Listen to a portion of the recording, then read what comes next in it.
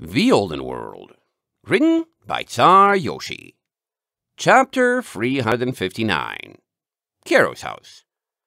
Kero's villa was exceptionally classy, decorated with curved furniture and large patches of simple, unbroken colors that had the feel of emulating a bygone age. Leather chairs and a velvet couch flanked a curly-legged table sporting a record player. Several well-trimmed potted plants filled niches along the walls, and even the wastebasket was decorative, forged from an iron wire mesh with several crumpled-up papers in the bottom. That said, so was the rest of Skyfree, so Starlight couldn't tell if Kero liked opulence or just didn't care to change the default style.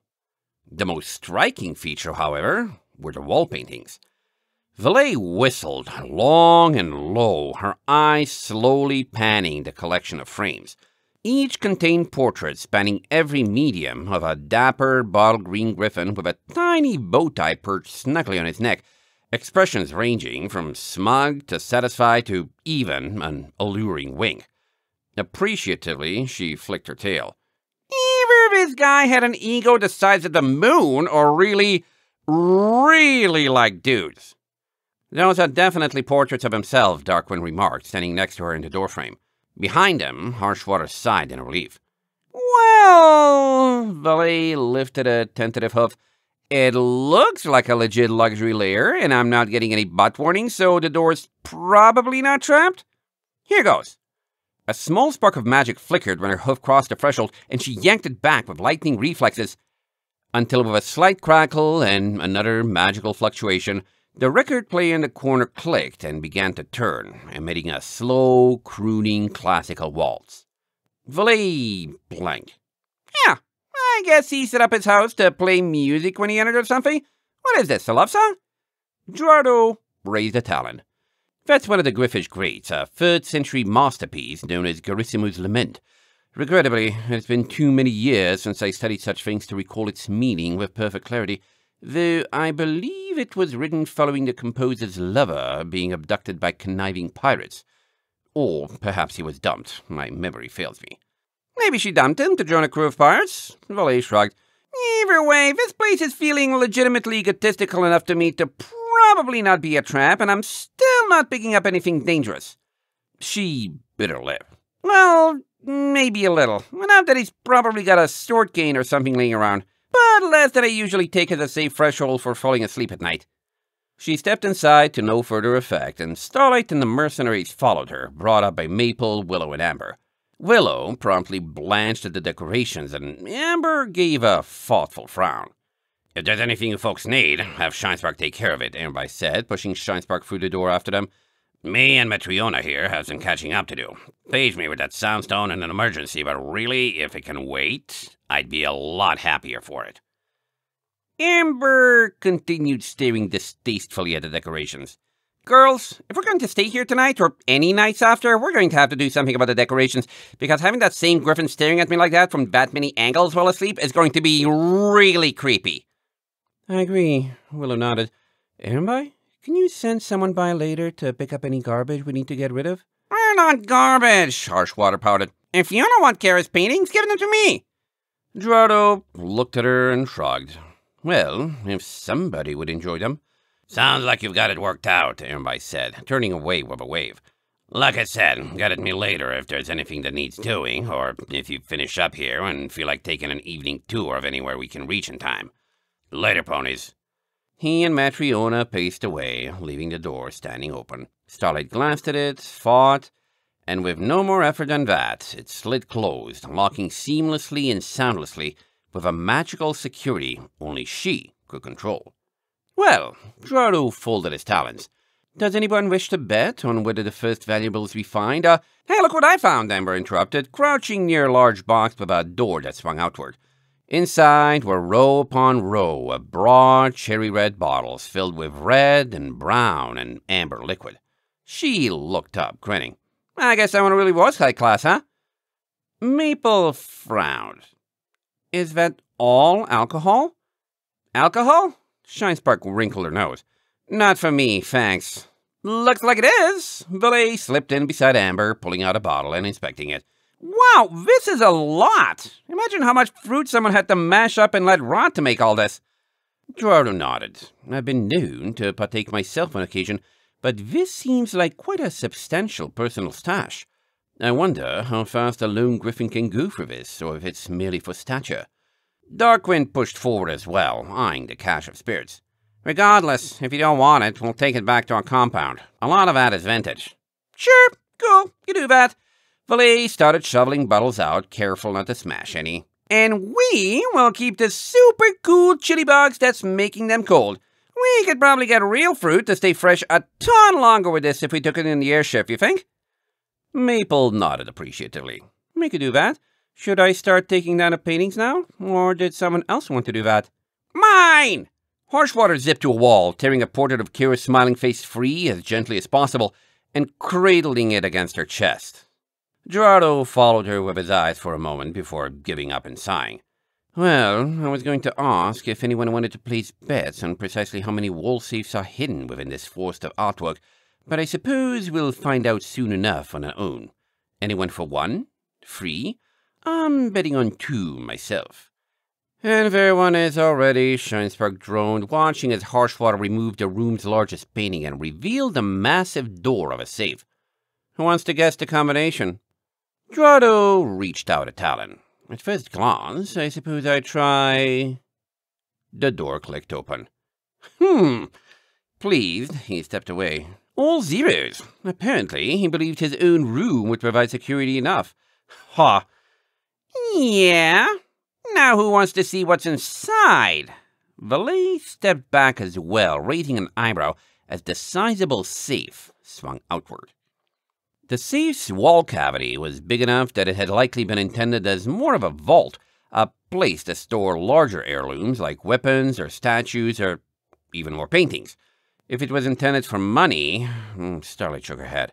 Maybe some ponies in Skyfreeze really were that rich, but Kero's was taken up by a single large crate, the make and model of which triggered something unpleasant in her memory. She felt the feeling of deja vu increase as Shinespark levitated it out and onto the ground. Safe to open? Shinespark asked, looking at Valet. Valet nodded. 99% sure I know what's inside, so yeah. As long as it's not me who opens it. Shinespark slid the lid off, making room for everyone to peer in. What is that? Amber asked, with a cross between fear and fascination. It's all black, and is that the moonglass you were talking about, Maple? Obsidian, moonglass, that's it all right, Shinespark monotoned, staring into the crate. And a lot of it. Whoever got this into Ironridge must have done a remarkably good smuggling job. That was us, Darkwind gruffly said. Years ago, not long after it first fell. Kero told us we had a job to bring a crate full of this to Ironridge. It had recently been outlawed as contraband, but Kero had allies in the Griffin Empire powerful enough to pull strings with the shipping companies and help us smuggle it in. Unfortunately, when we got here, whoever it was that gave him the job failed to materialize. I don't know if they got caught or what, but it was far less trouble to hide a glass here in Ironridge than it would have been to smuggle it back out and try to sell it, so that's what we did. Ever since then, we've been looking for ways to get rid of it so it's not something we're caught with. Slipping away pieces here and there as compensation to ponies who aren't likely to talk about it. That sort of thing. What you see here is about a half of what we originally started with. Shinespark grimaced, giving him a worried look. Stopping it from leaching into society exactly why it was outlawed in the first place. Well, don't look at me, Darkwind shrugged. We knew a chain of command. If you have an issue with how it was handled, your issue is with Kero. If you can find him. Valet nodded. Yeah, let's just put this somewhere safe for now and let that yellow dude deal with it. There are more rooms in this place than just this one. Maybe he left a clue of where he was going somewhere. Like the trash can. Did anyone check what he threw away? Pausing for his rubbish bucket? Well, at least he separated his garbage from his recycling. On it, right away. Willow, Maple, and Amber looked between themselves. Girls, anyone feeling bold enough to check the bedroom? Willow asked. They nodded, Harshwater continued to collect portraits, and the ponies began to spread out, until Starlight noticed a small lump still at the back of the vault safe. Hey, she announced, pulling on it with her telekinesis. There's still something else here. It was a small, velvet drawstring bag, and from the size and shape, she had a sneaking suspicion it contained another piece of moonglass. That was weird. Why would one be all alone, separated from the others? Maybe it was something else? Starlight held it out, waiting for Valet to give the okay to open the bag. Yeah, let's see here. The bat pony swiped it, stared at it, rubbed her flank with a hoof, and trotted over to the couch and shook it out. A piece of moonglass fell free, just as Starlight had predicted, but it was accompanied by a letter. Huh. Valet glanced at the sealed envelope, placing the glass back in its bag while being extremely careful not to touch it with her bare hooves. Spooky! Let's see. To whomever should find this. What is this, a will? Did he leave anything for me? Harshwater's voice echoed from the next room over. Bourbon shrugged, glancing at it from over the back of the couch, while the rest of the ponies and Gerardo came back over, curious. Kero left a will? What did he say in it? Berto? Valet shrugged, holding out the envelope. You love talking enough. Care to read it? She also offered it to Starlight. Or since this is technically your house. Starlight shook her head, and it was passed to Gerardo instead. Clearing his throat, he slit the seal with one talon, unfurling a sheet of parchment and beginning to narrate. It seems this is indeed a lost will of testament of sorts, and his eyes skimmed a page's length. Oh, what have we gotten ourselves into? Greetings! My name is, or was, Kero. If you're in my house reading the contents of my private safe, it means I'm either dead, wish I was, or have been hit by a very successful burglar. If you fall into the last category, please keep reading. You deserve a little for your effort. Otherwise, it's not like I can afford to care. Congratulations, you're in my house. Everything that was mine is now yours. You probably feel accomplished about it. Or maybe you're noticing I didn't trap anything and your nerves are starting to get to you. Don't worry, the only traps here are ones of your own making. If you're smart, like I would be, you'd stop reading this letter, take what you found and get on living the good life. But there's at least a chance I was done in by heroes, and if that's the case, it sure stinks to be you. Because I'm going to tell you about some jobs. Missions I've done or been doing in Ironridge, ones that are messy or had consequences I can't quite clean up after. Believe it or not, just because I'll tell my company to do anything doesn't mean I'm a bad guy. At least, that's what I tell myself so I can get to sleep at night. So if you're lucky, you can ignore all this and get on with your bad selves. And if you're like me, have fun picking up after me. First thing, check my study. In my desk, top drawer on the left. It's not locked, and the only piece of paper there. Looks like a checklist with some names on it. Find that, read it a few times, and then read the rest of this letter. Gerardo and everyone looked around. Checklist, he suggested. On it! Valet saluted and was gone in a flash. Several seconds later, she returned, a single page dangling from her fanged grin. Here you go! Maple took it gently, scanning it back and forth. What's this, she hummed.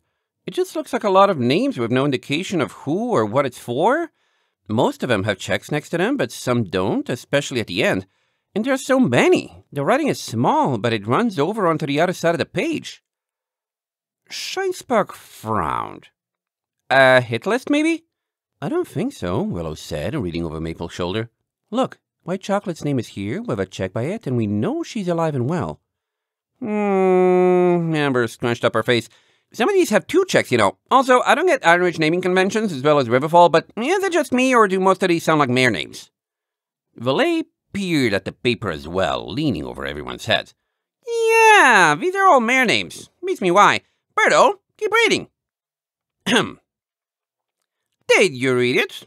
Good. If you're a hero, brace yourself for outrage. If you're a villain, prepare for a whole lot of jealousy. I got a job for our team. Doesn't matter who gave it, only that it paid well. But someone wanted us to track down Susan mares who were down on their luck. The kind of ponies who get abandoned by depressed, jobless mates, or who were relying on the city's good fortune to get by before the bust. Anyone who looks like they're barely taking care of themselves, really. And this job was to find as many as possible, get someone to flirt with them, and get them with a foal. Why? I haven't a clue. Maybe it's a cruel prank. If so, it paid well enough for me to put someone on it. Maybe someone's misguided and thought the attention would be a mercy. To ponies like that, maybe it was. I can't stand in their horseshoes. Whatever the case, I had a stallion named Shad in the unicorn division I put on that. Don't worry about him, he enjoyed it. Does anything about that strike you as wrong? Predatory, maybe.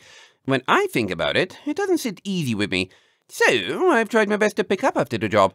I pretend Shad was just living it up and tried to apologize to these mares with obsidian for my stash you undoubtedly discovered. If you need to support yourself and your growing family, and it can give you a talent to help with that, you might give it a look. Besides, I need to get rid of it. It's a win-win for everyone. Also, some of them just can't care for the young, even with the help of the obsidian. It might have something to do with these strange reports I've gotten of the new brands disappearing. I wonder if this is somehow a defective batch. If I were paranoid, I'd almost suggest this wasn't a coincidence, but giving the obsidian to the mares was my idea, and I don't think the two clients are related. As I was saying, though, my company has a lot of families on board. It turns out that when you have a group of 50-odd ponies who are constantly traveling, you look to them for relationships. We have a nursery and everything to care for our young, so I try my best to follow up with these mothers as long as possible, and if it looks like it can help, take their foals and raise them ourselves. They're half ours, after all.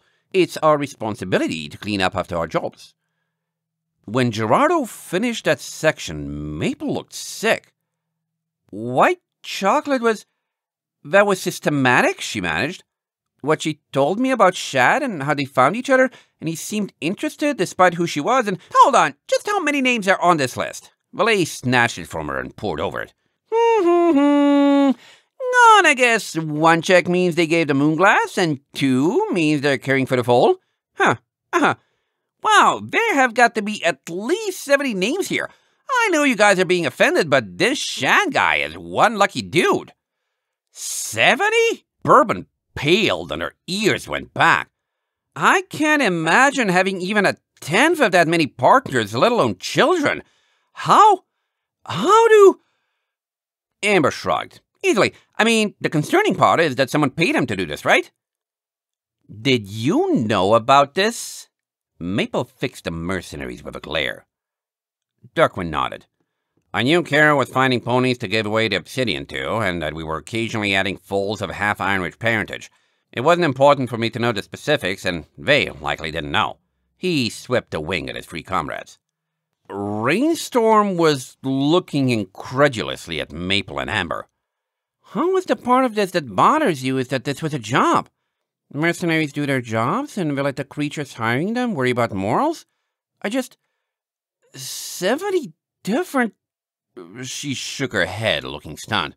I said at least 70, yo, Valet remarked, still scanning the list. Let me count here. Rainstorm exhaled, slumping against a wall. We're from Riverfall, Amber said, looking apologetically at her. For stallions fair, that's more or less normal. It's just what everyone is used to, and there's such a huge gender imbalance that stallions who aren't willing to do that are really rare. Gerardo cleared his throat, still scanning the will. I think this is a problem best left to Ehrenby regardless, he decided. We'll bestow this list on him, and let him decide how and whether he wishes to use it in cleaning up and restoring after this week's tragedies. In the meantime, there is one last section of his will. He tapped the parchment, then looked at Maple and Starlight with a dangerous eye. Are you quite sure you want to hear it? Maple looked warily back. Is it anything like that one? Well, not exactly. Gerardo looked uneasily at it, and then began one more time to read. Still reading? Congratulations! There's one more important thing you should know. You likely noticed the lone piece of obsidian bound with this letter. That piece is special. I don't know why, but the most valuable job of my entire career has been to take it and keep it as safe as possible. To guard it with my life and more. That's why I said if you were reading this and I wasn't dead, I might wish I was. Of course, if I'm dead, do I care what happens to it? Maybe a necromancer could punish me beyond the grave, but I don't care. It's yours now. You get to decide what to do with it. My advice? Buy yourself an airship ticket to the Griffin Empire. Head straight to the capital and present this piece to High Prince Gazelle. Explain you got it after my demise. With luck, he'll be so happy to see it safe, he'll grant you whatever your heart desires. And Gazelle is a very powerful person. There's not a lot that's out of his reach. Of course, you have no reason to trust me, so you could smash it or throw it in a river and hope it stays lost for 1,000 years. Or you could keep it for yourselves. If you know enough dark magic, you could even try to find out what's inside that makes it so special. I don't know, but I know such magic exists. But think about it this way. If I was a petty griffin who wanted to murder my successors, I would have done it by trapping this room instead of leaving it up to a choice you could make or avoid. This is a stupid way to try to trick you. Ask my company if they're still alive. They'll tell you I'm smarter than that. Whatever you do, good luck. Anyone who can defeat me is left with large shoes to fill. One other thing. The password to my small safe is Rilla. There's a significant amount of money in there. As your reward for reading this far. Kero. Gerardo and everyone else in the room looked blankly at each other. Eventually, he put down the manuscript to signify that it was done. Still, no one spoke. It would seem Gerardo coughed into his sleeve and held up the dangling velvet pouch. That we have, like it or not, suddenly had another high-value deliver the mysterious item quest thrust upon us, and must now decide what to do.